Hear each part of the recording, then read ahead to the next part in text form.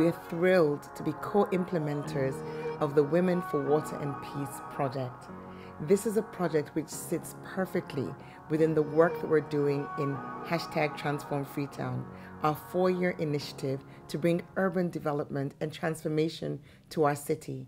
Under the Women for Water and Peace, the key thing there we're trying to solve is actually reducing conflicts in communities. And I think one of the big things there that people should know is that what you do find is that in many of these communities, or maybe all these communities, the people that actually go most of the time to fetch water is women and girls.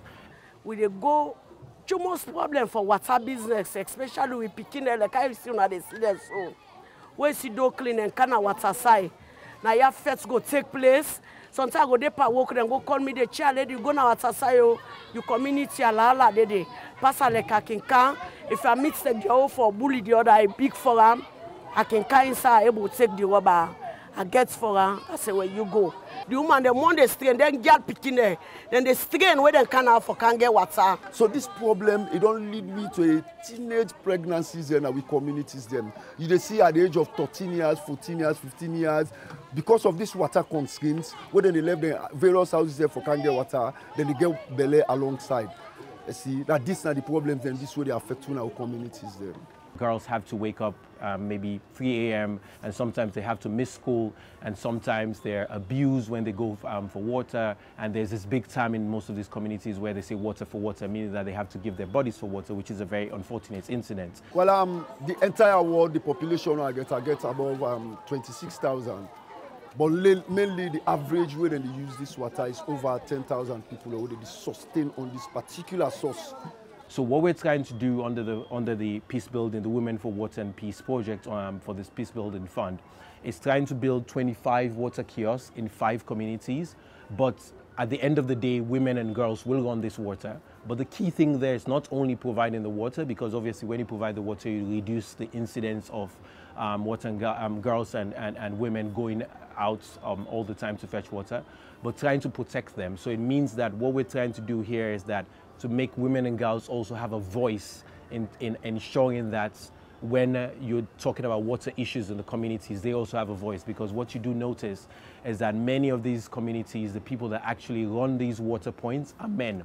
The way that this project has been designed, with women at the center, we are able to bring solutions to some of the most vulnerable of our community, our women and girls.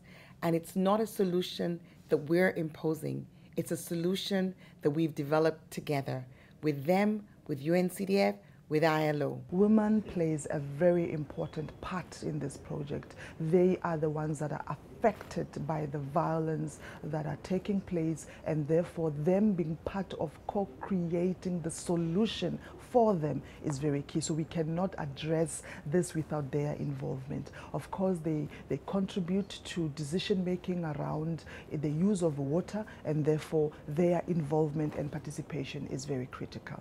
The big thing is trying to reduce conflict when it comes to water issues, trying to protect women and girls, because sexual and gender-based violence is a big issue surrounding water. At the end of the day, they're able to provide water 24 hours around the clock, hopefully because of the geography of things, but also they're able to get work. So it means that we're meeting SDG in terms of decent work. So these women will be able to get money to be able to feed their families and take care of their families. Because we believe that by providing women with economic empowerment, by creating employment opportunities for women, we are able to really build the peace alongside the water value chains that we are speaking about. So for us, it's about women economic empowerment, it's about creating spaces for engagement, it's about addressing issues of gender-based violence, sensitization around issues of gender-based and violence, but also, as I said, you know, those civic spaces for dialogue to really identify and understand the key drivers of violence, particularly along the water value chains, and how to go about dealing with them. We really want to welcome the idea, and we go buy them, and we go make sure that we work with UNA for let we get the problem here solved in our communities.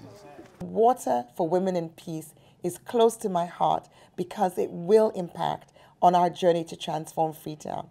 It will make water accessible, it will create livelihood opportunities, and it will be sustainable.